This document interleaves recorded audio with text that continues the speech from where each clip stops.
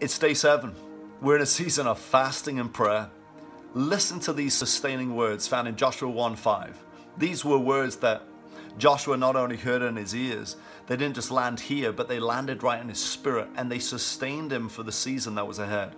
He said this to him, "No man shall be able to stand before you all the days of your life. As I was with Moses, so I will be with you. Joshua, I will be with you, and I will not leave you, nor will I forsake you." In other words, you'll never enter a situation alone. I want to encourage you, let this land in your spirit like it landed in Joshua's, that no matter what situation you face, you are accompanied. You're accompanied with his leadership, with his counsel, with his help, with his power, with his spirit of faith, with his love. You are accompanied. He said, "No man shall be able to stand before you all the days of your life, because his goodness and his mercy shall follow you all the days of your life." Of course, we're in a season of fasting and praying, and he's speaking and we're hearing. And anytime he tells you to do something, often it goes beyond personal preference. It goes beyond, and it's outside of popular opinion. It's going to stretch you to follow the instruction that he tells you to do. But know this, that every word that he gives you, it is accompanied with power to follow the word that he gave you. When he called Peter to come out of the boat, he said, "Come." And Peter stepped down. He came and was moved by that one word, because that one word of instruction had within it the power to sustain him when he obeyed it. Hallelujah. You're going to hear from the Lord this season, and be determined to hear, but also be determined in this time to get to know the Holy Spirit more intimately, like you never could on a full belly. You know, people say, "How can you go without food? You know, from sun up to sundown, from 6 to 6, how can you go with no food for 21 days? If you can't overcome the power of your belly, how can you overcome the power of your enemy? Listen, we are making statements by suppressing the flesh. We're saying what's more important right now is hearing the voice of the Lord than filling my body with something physical. I'm filling my spirit with that which is spiritual, and I'll be sustained by that. We're making a statement that I'm not flesh-led, I'm spirit-led. I'm not head-led, money-led, emotions-led, people-led. No, we are spirit-led. Glory to God.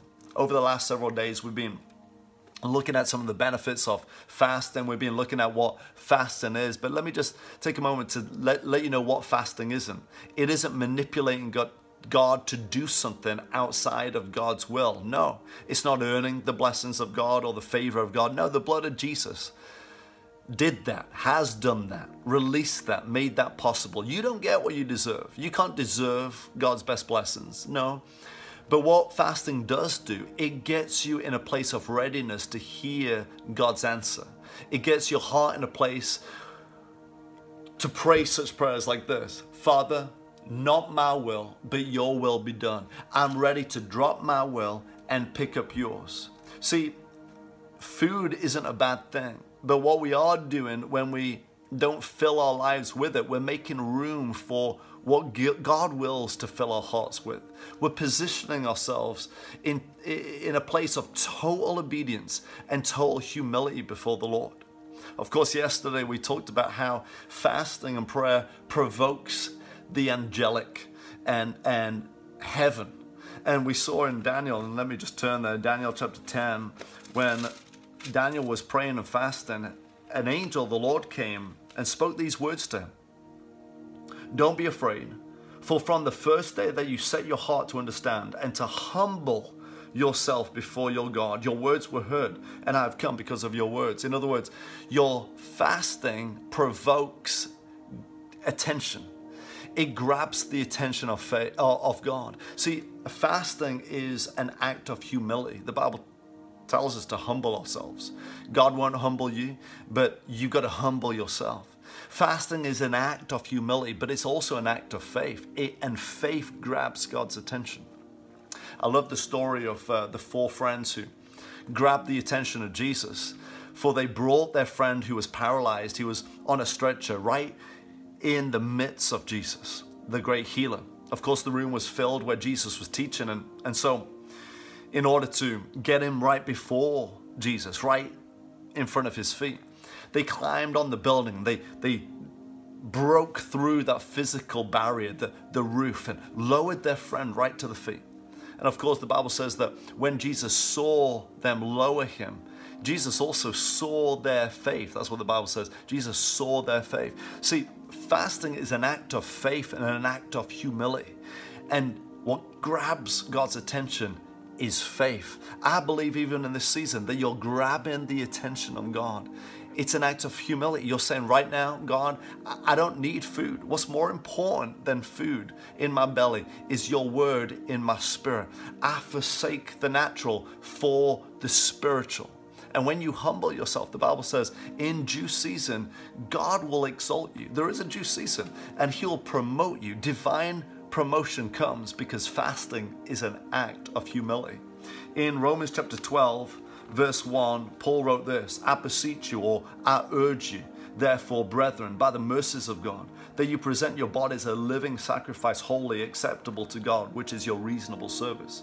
He said, in light of the mercies of God, I beseech you, brethren, by the mercies of God, or in light of the mercies of God, present your bodies a living sacrifice, holy and an acceptable or pleasing to God. It is your reasonable service. One translation says, this is your true and proper worship. Fasting is an act of worship. Instead of filling your mouth with food, you're filling your mouth with praise and worship. Oh, glory to God. Just turn to the last scripture for today.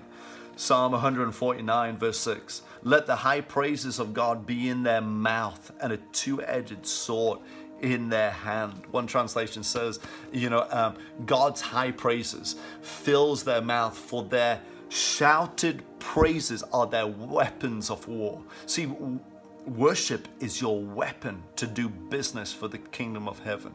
See, we do kingdom business. We wage war on the forces of darkness. In fact, I believe it says in the next verse that when the children use their weapons of war, it brings vengeance on every opposing force and every resistant power. Even right now, Father God, as we lift up holy hands in worship before you, as we fill our mouth with worship instead of filling our mouth with praise, every opposing force is pushed back.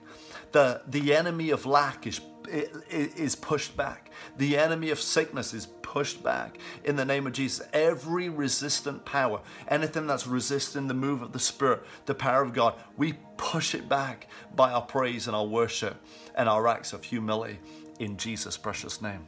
Be encouraged. Your faith is catching the eye of our Lord.